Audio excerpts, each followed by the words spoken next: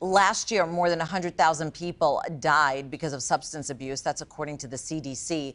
Alicia Bergio explains how a local nonprofit right here in Metro Detroit is hoping with the use of Narcan, it helps those numbers from growing.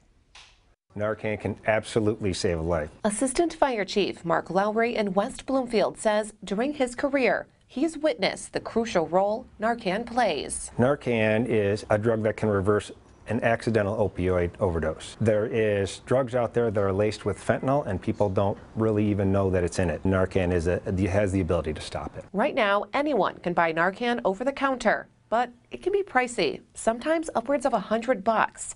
During an emergency, some may need the drug immediately. That's where these Narcan boxes come into play. Out in the middle of open, they can come and access these resources, testing and Narcan free of charge. The Save a Life stations are part of an initiative through local nonprofit Alliance of Coalitions for Healthy Communities.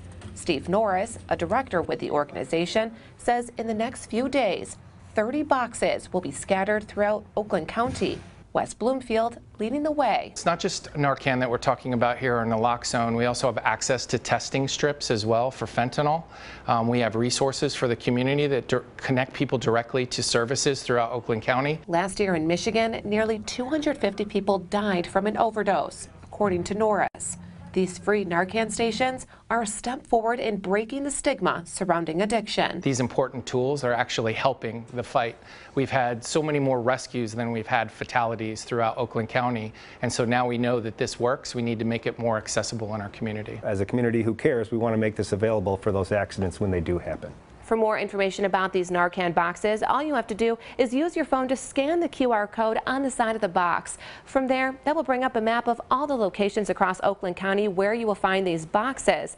You'll also find many other resources. Reporting in West Bloomfield, Alicia Bergio, CBS News Detroit.